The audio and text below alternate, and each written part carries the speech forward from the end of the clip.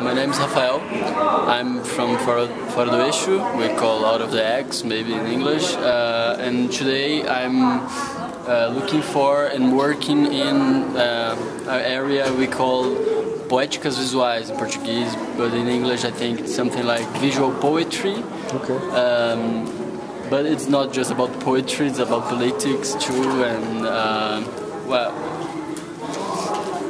we were talking about narratives and daily lives and pictures of all we do. Because you're kind of the official photographer of Fora do Eixo, yeah? Besides being official photographer, I work with a team of many photographers all around Brazil and Latin America, and we are working to be more and more like a great network of photographers working like collaborative in images, getting everything online in real time and with Creative Commons license. So we are generating a big amount of images of our times for free, if you can say that. So, okay, so for everyone. How does that storytelling kind of feed into what Fora do Eixo does? I think what Fora do Eixo does very strong is storytelling.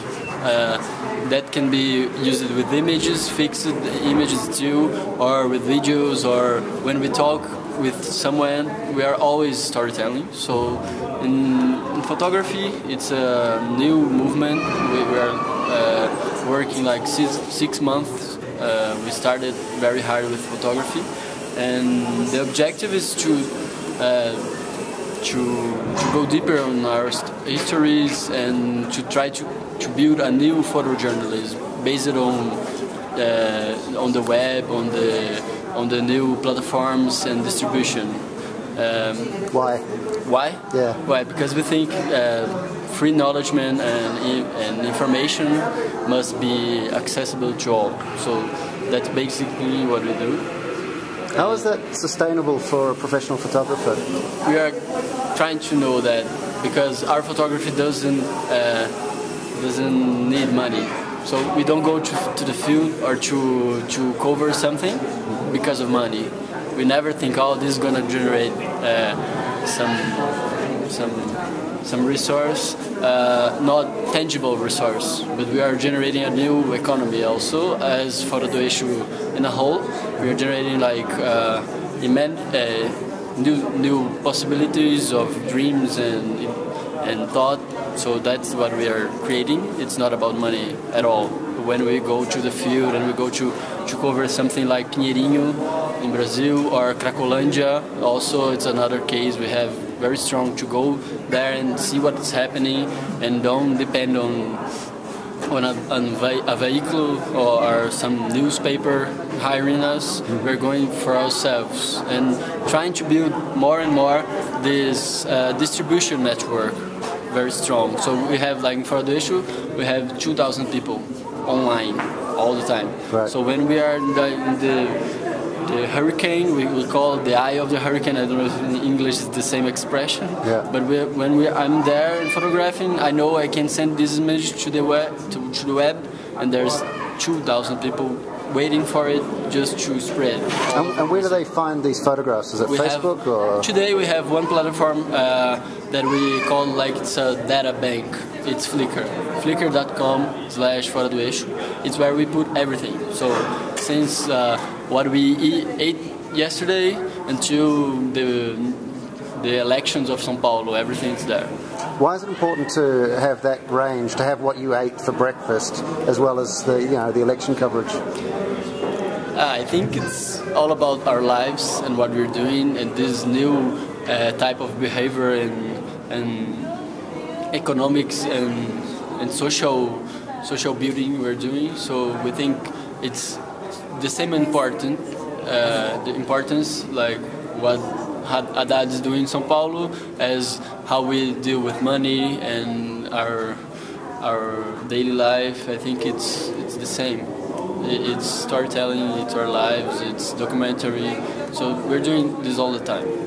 Is it happening outside of photography? Is there people doing video or? Yes, we have a strong team of video too. We are right now. I'm working on the team of video, so we have like also this discussion of language and barriers. For me, I don't think there is much. We're working and building every day like a new type of, not professional, but people we call cidadão multimedia. It's like citizen, multimedia citizen, so everyone can do anything, and especially in photography and video it's very close, so we don't think there's a barrier between them, and the two languages interacting is very positive for us. At the same time, we don't think there's a strong barrier between art and documentary. So when we go to field and to photograph something, we know we are doing art in one piece, and at the same time we're documenting our lives and our times. So there are no difference between that. Is it about posterity? Are you creating a history? Yeah, that's all about posterity too. I think it's a very strong thing.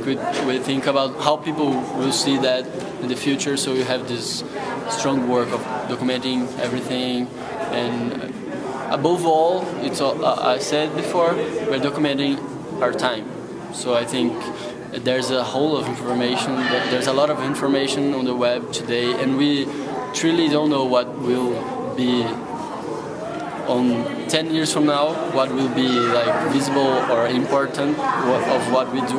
Right. So there's no more, I think 10 years before today, people would think I'm doing history now. We are sure we're doing, but I don't know how this will be told later.